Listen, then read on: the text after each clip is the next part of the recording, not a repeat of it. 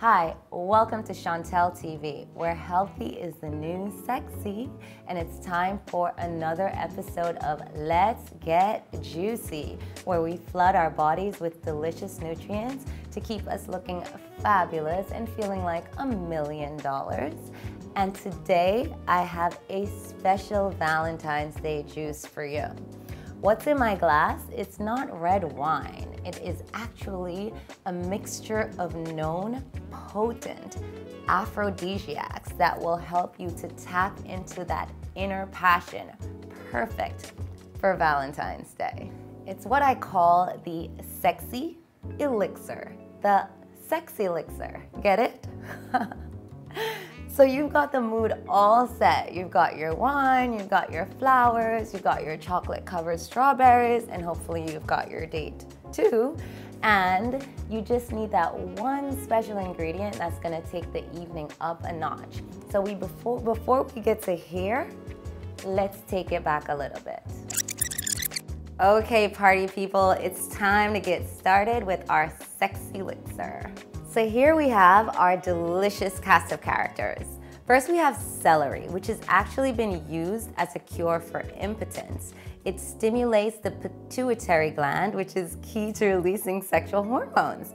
Then we have beets, which contain boron, which also increases the production of sex hormones. Well, we have carrots, which are very suggestive as a phallic symbol.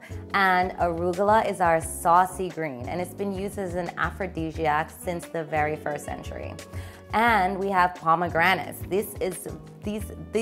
These are very powerful stuff. It can lift testosterone levels by 30%. And we have ginger, which stimulates blood flow to the most important parts. I've added some apple in there because I love the flavor of apple and beets together. And finally, just a half a lemon to counteract the sweetness of the beets, the carrots, and the apple. So are you ready? Let's get juicy.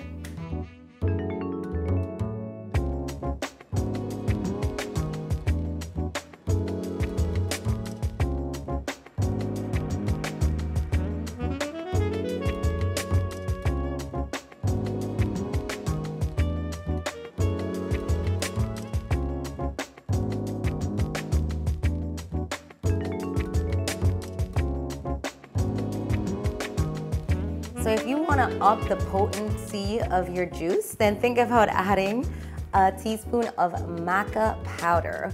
Maca is known as the Peruvian ginseng, so it's kind of like a natural Viagra. So I've put a teaspoon of maca in here with some ice and along with some of our juice, and it's a cocktail shaker. So we're just gonna shake it up.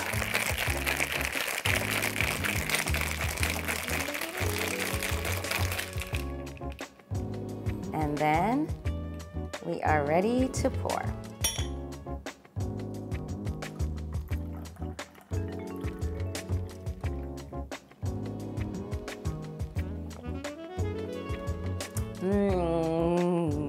So many delicious flavors.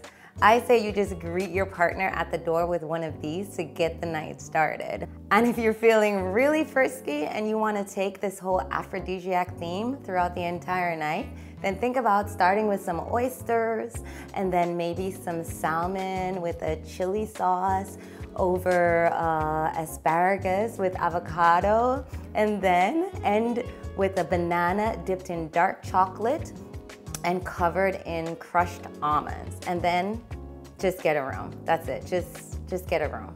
Thanks for stopping by Chantel TV, where healthy is the new sexy. And be sure to hit subscribe below so that you can continue getting some juicy recipes. And if you know of anyone whose Valentine's Day needs a little spicing up, then be sure to send them this recipe. So until next time, stay sexy. Happy Valentine's Day.